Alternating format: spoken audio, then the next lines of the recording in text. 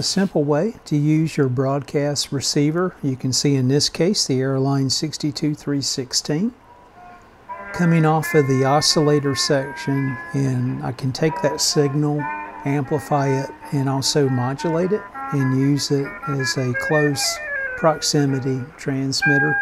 This is a circuit that I designed and built last year that I never shared. Thanks for viewing.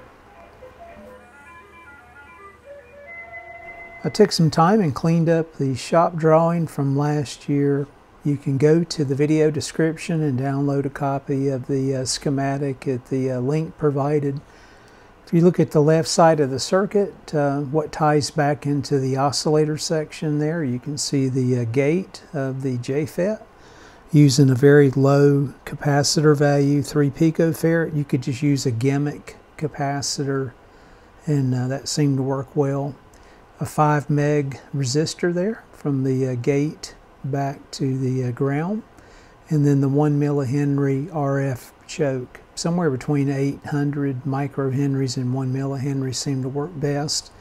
You can see there we're coupling that circuit back over to the 2N3904, where we'll do the amplification of the signal, as well add the modulation through the 1300 to 8 transformer, which is nothing more than a 5:1 turns ratio.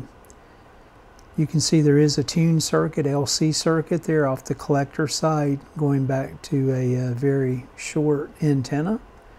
So you can actually make that a fixed capacitor and just work the math out with the inductor for your particular frequency. Remember, the oscillator in this particular radio is operating 465 kc or kilohertz above the broadcast band frequency.